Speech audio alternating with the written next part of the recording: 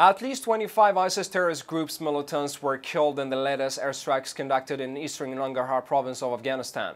According to the officials of the 201st Silab Corps of the Afghan army in the east, the latest airstrikes were carried out on Tuesday in the vicinity of Achin district.